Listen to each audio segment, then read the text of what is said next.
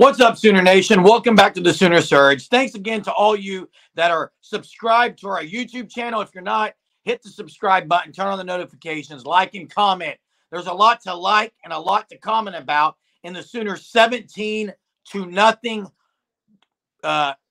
demolition of the Kansas Jayhawks, Jay. And look, we talked about this on the pregame video leading up to that. We thought the extra motivation might even be there with Brooks going for Kansas, not having allowed a home run all season.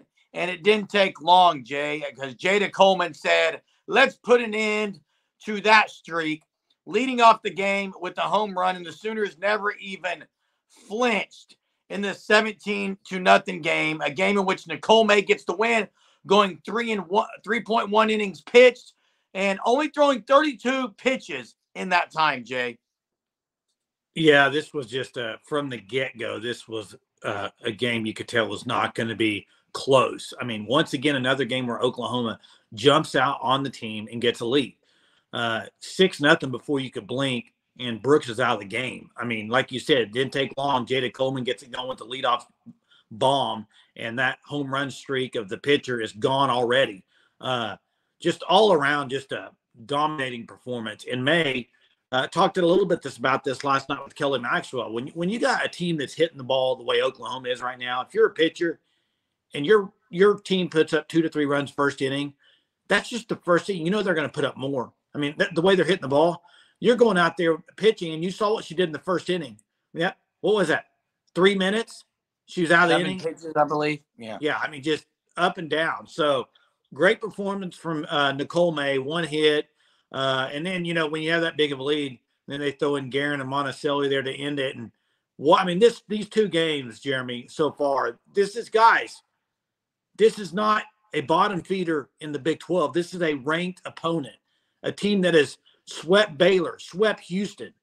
OU's making them look like team hasn't played very good all year. I mean, it's just a great performance by Oklahoma, 17 runs. What can you say? Nicole May was exceptional. Hit spots. She didn't strike. Wasn't overwhelming with strikeouts. Only had 1, but she didn't have to be. I like this May where she's putting the ball near the plate and allowing them to swing and letting her defense help her. Listen, Monticelli strikes out the only 2 batters she faces, but the story was the offense. Top of the order, Jada Coleman, okay, Burrito Jennings, combined 6 hits, 12 runs, 6 RBIs. It's insane what they did at the top of the lineup, Jay. It was good to see Kenzie Hansen get 2 plate appearances, getting a hit and scoring a run. Riley Boone was exceptional in the middle of the order. Yeah. Ludlam had 2 hits. You could go on, but Jada Coleman, again, was a story, I think, with the 2 bombs. Tiare Jennings gets her team leading 14th dinger on the season, and Burrito adds another bomb. I mean, I don't know what else to say right now about, what Tiare Jennings and Burrito are doing.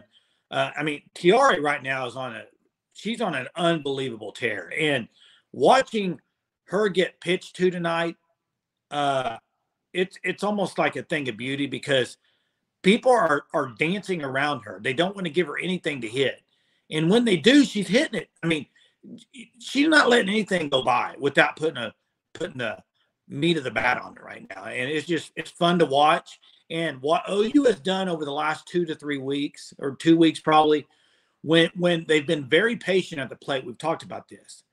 So much so that even this Brooks tonight was, first inning put some pitches very close, but they weren't strikes. No, he was laying off them.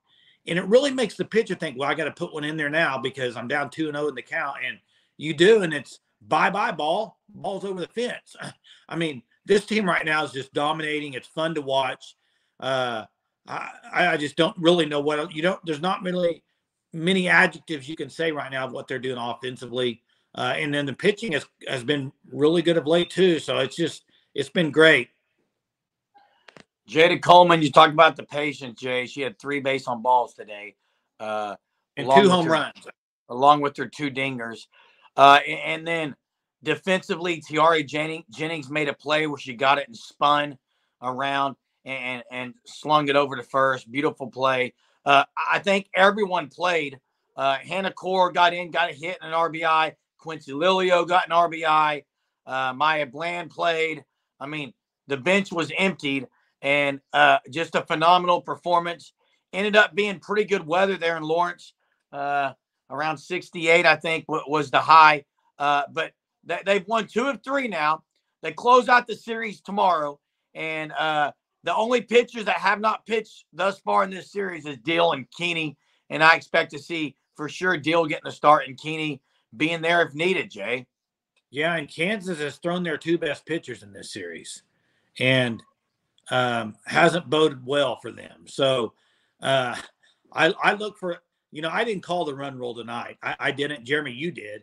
You said it would be a run rule. I thought it'd be more like a 6-1, 7-1 game. They come out and demolish them. Tomorrow, I think it's going to be a run rule. I just think right now Oklahoma is swinging the bats, and it's at the great time. I mean, great time of the season as you got Texas lurking, but you got to finish this series off first tomorrow with another victory. Right now, and I loved Brito in the 2-hole, Tiare in the 3-hole. I like that. Whether or not they continue that, I think they like to move it around. You see it all the time. But I'm not sure right now. If you're a pitcher facing Oklahoma, I mean, what do you do right now? I mean, you try to paint the corners with pitches, and it better be right on the corner because they're not swinging at it if it's not. And they're just in a zone right now, Jeremy. I mean, I don't know what else to say. They're in a zone. Alina Torres also 2 for 4 today, Jay. There's no weak spot in the lineup. Middle, back in, at the front. Doesn't matter. It's strong all the way throughout. And Jay, I don't know if I called the run rule, but it did say that the ball would be flying out of the park, especially with the extra motivation that they had. And again, you watch it when Jada did that, even Gasso's reaction. I know the fact that Brooks had not allowed a home run was talked about, not just a little bit, probably a lot.